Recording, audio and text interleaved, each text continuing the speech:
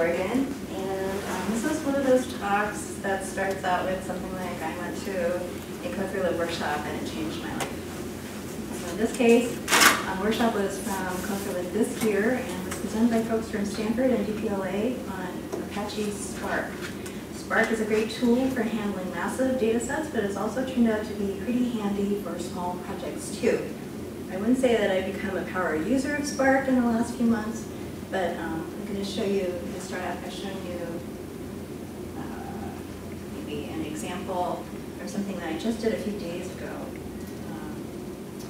Let's see. So in this case, our metadata team wanted to know how much each predicate in Oregon Digital was being used. So I started out to create my data set. I started out with a solar query to grab all of the assets. And then, what did I do? I ran them through grep to find the predicate, and then I captured the collection by set. So now I have this data set that's just a list of all of the collections each time it shows up for a given predicate. And then, of course, I wanted to get a total from that. So I loaded in my text file. So in this case, the field that I'm looking for is coverage, or the predicate I'm looking for is coverage. And then I throw 3 built-in functions on it, and boom, I have my result. So that was just like really like minutes to get these numbers. And then I wrote the whole thing in a script so I could just run everything, just launch everything. So basically, because the data set is so simple, Spark will just automatically create a schema for you, so you don't even have to do that either. And then another way to do this, the same simple example, you can, let's see, that first line, I'm now taking my thing, and I'm creating a view of it, and now I can run SQL queries on it. So now I just redone the same thing. Sped up, and again, that took like a minute to do. So another example that I did earlier in this summer, the folks on our systems department were trying to figure out how much bandwidth is being used for DSpace downloads, so to plan for future capacity. So I started out with my data set. I did a Postgres query in DSpace to get all the bitstream IDs and their file sizes.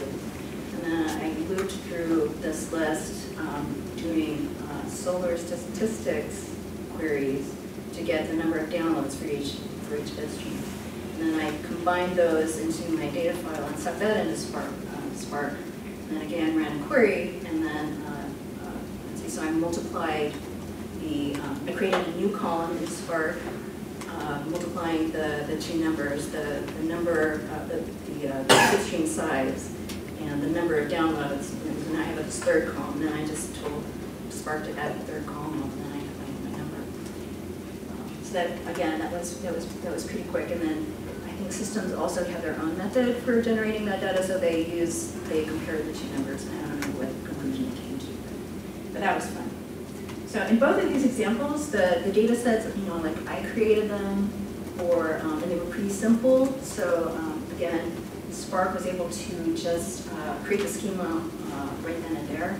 But not all data sets are like that. And so I had another project this summer where I had this dump that I took from our CVM, our opaque namespace, and the data is the metadata for those terms.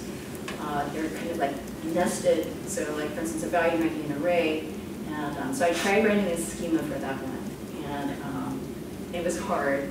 And then when I tried to run it, when I tried to load everything into Spark, it turns out that the data structure changes over time, and so that didn't work out. That didn't work out so well. So Spark doesn't work for everything, like boom. I mean, sometimes you have to kind of like question whether or not it's worth the effort to get the data to place the data in your schema to the place where you can actually use them. So my final example.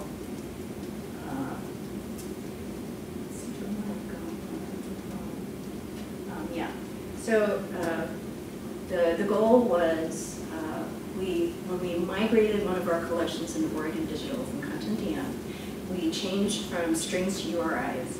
And unfortunately, some of those URIs were corrupt. And so when so the labels never got fetched. That's how we knew there was something wrong.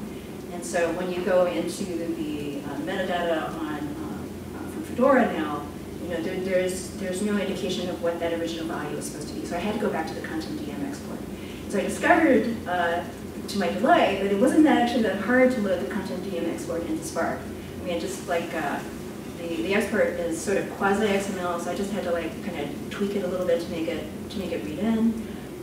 I did have to generate a schema, but then the whole thing just worked like a dream. And then I wrote this little Python script. So here's my query, so that I could just sort of rapidly shoot through all of the assets. So let's see. So the lines are the assets, and then let's see. I think the array is the fields are the predicates I'm looking for, and then the array is the asset. So that's the asset identifier. And then I print out whatever it was stashed in that field. So now I've actually got a list of the original strings again, along with the asset identifier. And then we were able to take that information and then repopulate those assets. So yeah, so after I did this, I had this moment where like I wish I could go back in time and hand my past self Spark, so that I could have used it when we were actually migrating to Oregon Digital. It would have been so useful to have this. I wrote a lot of really bad, janky PHP scripts to work on the content DM files. So anyway, so that's kind of one of the reasons why I wanted to talk about it here, just to like share the love and spread the good news. My last slide. So I managed to track down Christina Harlow, who was one of the presenters of the Copilot workshop that I took. And she gave her blessing for me to put this. This is the GitHub repo that has all of this stuff that we use, like tutorials and Docker images. So that's how I've actually been running this. Is I just pulled down the Docker image and I'm running it through a container. It works great. Of course, the first one is the Spark homepage. This last one, I threw up some of the code that I used for the content DM work that I just did this summer. Once again, I'm from the University of Oregon, and thank you. You're in luck, Linda, because now we're migrating Oregon Digital again. But our metadata is flawless now, Oh. right?